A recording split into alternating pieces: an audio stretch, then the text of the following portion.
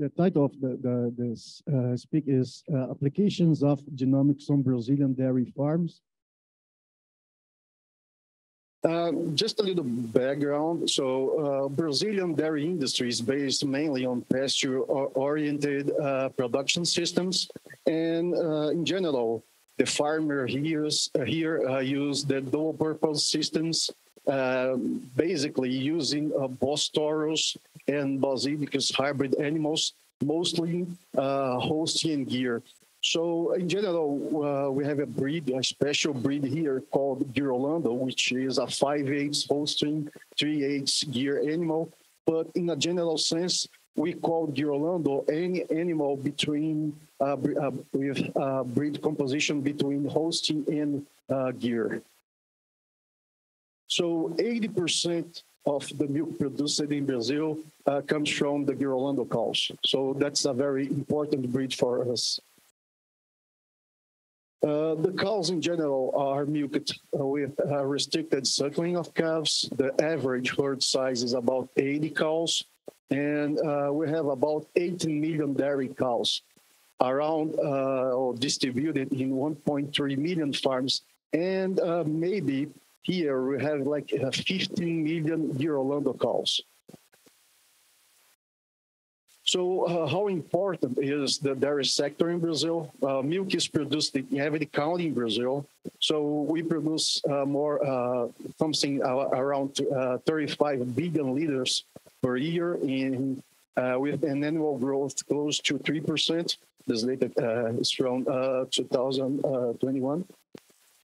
We have 4 million jobs directly and indirectly related to the dairy sector. The gross sale is about 7.5 billion, and the turnover is over to 18 billion.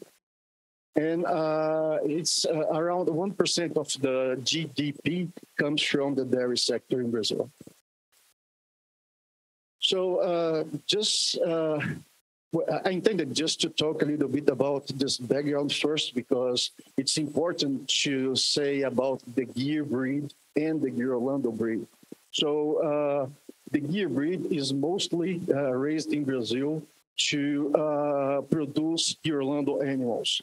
And the Girolando is distributed in all over the country, and especially in the southeast part and the northeast part. EMPRAPA Dairy Cattle started working with the national breeding program of the daily Gyr breed in 1983. So this is dairy Gyr or milking Gyr cow. And with the Girolando, we started in 1997 with the national breeding program. So this is a Girolando cow. And the Girolando and Gyr breeding programs, they are based on a progeny testing, and we use a progeny testing distributing semen of highly selected bulls all over the country, especially in the southeast part, in the Middle East. Of course, these actions require huge resources, both financial and infrastructural, because we have not just to distribute the semen, but collect all the phenotypic information as well, all over the years. And in Brazil, usually we have this national programs developed by EMPRAPA in the breed association together. So talking about the genomic selection, we are trying to expand our genomic selection programs to both Cindy and the Guzera, but for now we just have results for the Gyr and Girolando, and the farmers here in Brazil are using this genomic information in a large sense. So how we connect the progeny testing and then genomics, because we don't have a very huge reference population. We have to associate the progeny testing and the genomic selection together. So what we are doing now is getting the young bulls from the farms, and we test using the genomic technology. We test all these young bulls for the farmers, and we give a report to the farmers showing him which is the best bull for the progeny testing. So our team in EMPRAPA Dairy Cattle has developed a product called clarified Girolando, which has the commercial exploitation by CRV and Zoetis. After then, we get all these bulls here. So in general, 35 up to 40 bulls. And we have all the quality semen for these bulls evaluated. And then we have the progeny test. Every year, we have the pre-selection based on genomics and the quality semen. And every year, we launch a sire summary for all the bulls here in the Girolando.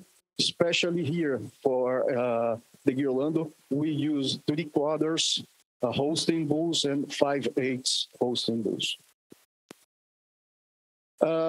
This is just an example of the report we provide to the farmers. So we analyze, in this case here, 18 bulls, and we show to the producer which is the best bull for the progeny testing. So all the bulls that are going to the progeny testing, they are genomic evaluated first.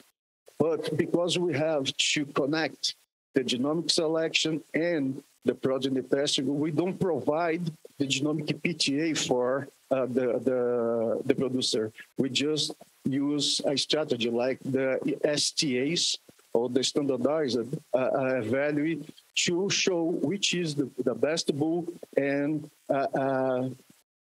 the farmer is like obligated to include this bull in the progeny testing. So by now, for the dairy gear, we have in the Brazilian population close to 120,000 animals registered. So we have per year 11,000 animals registered, and we are genotyping 72% of those animals per year. So we have like 8,000 animals or young animals genotyped per year, both females and males. Our reference population is about 45,000 animals genotyped. All the bulls in the progeny testing are genotyped already. And by now we have almost 600 tested bulls in 280 under evaluation, but already with the genomic STA.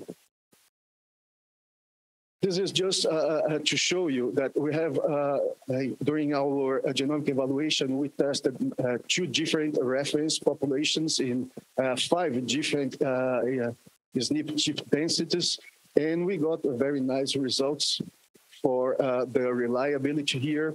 It's more than 65% for milk, but we have similar results for fat, protein, and age at first Kelvin. Today, we have more than 27 different traits evaluated for the year, and 18 different traits for Girolando, including the heat stress tolerance.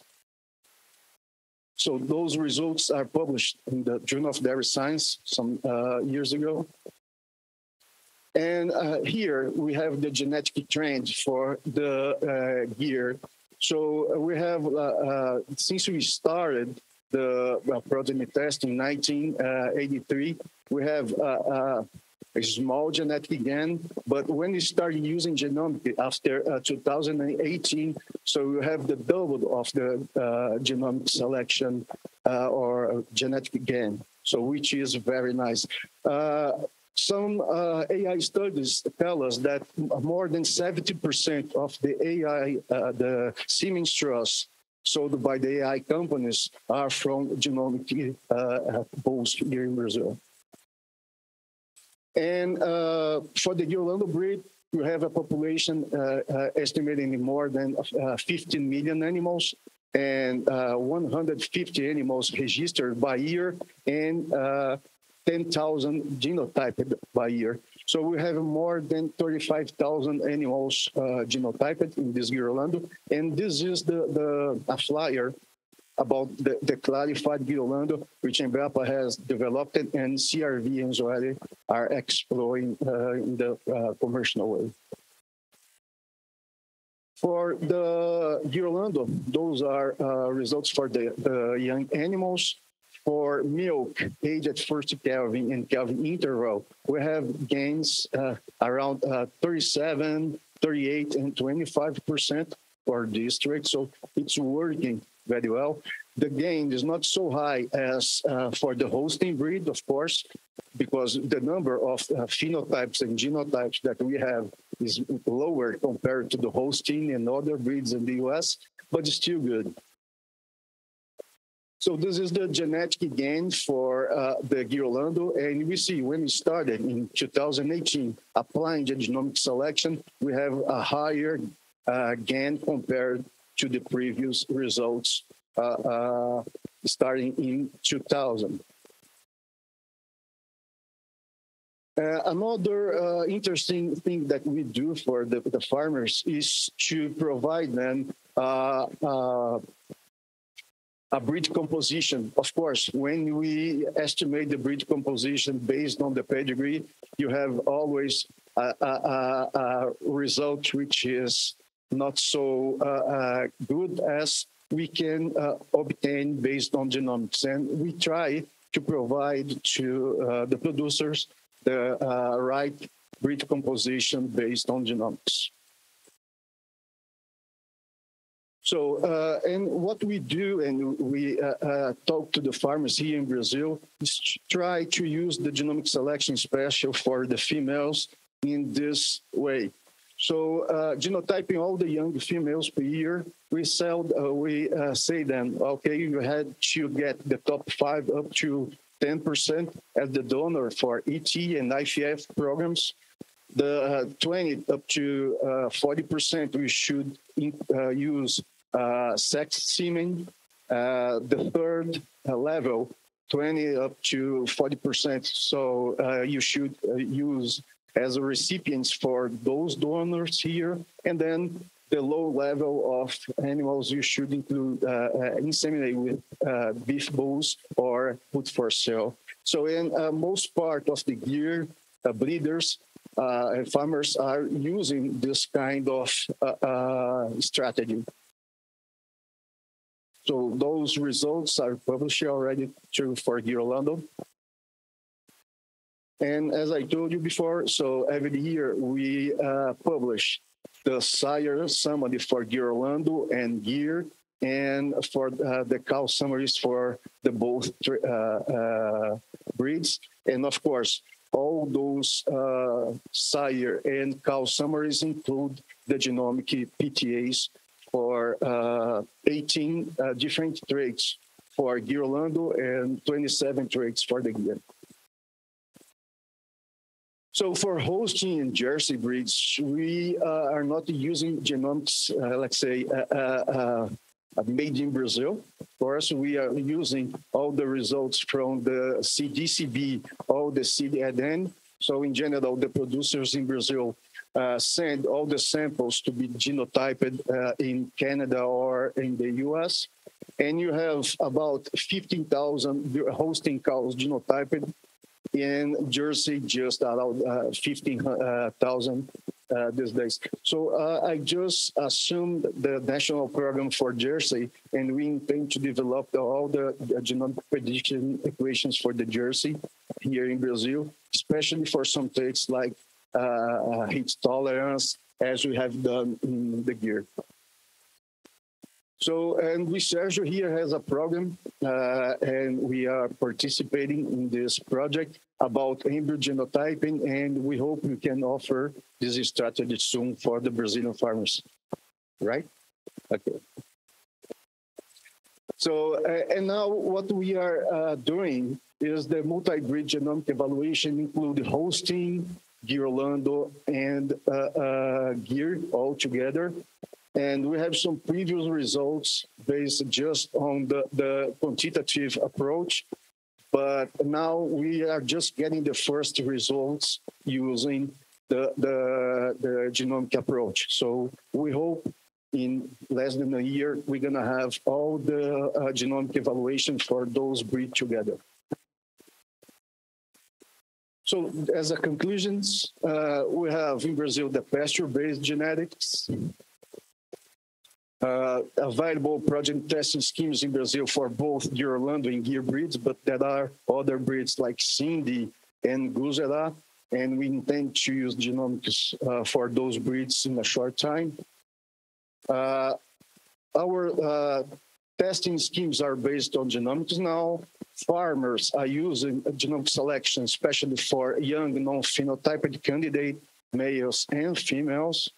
So the farmers are using genomic selection in Brazil in a very high level, and most part of the semen from Gear and Gear Orlando breeds that are selling by the AI studies are coming from the genomic bulls. I think that's it. Thank you.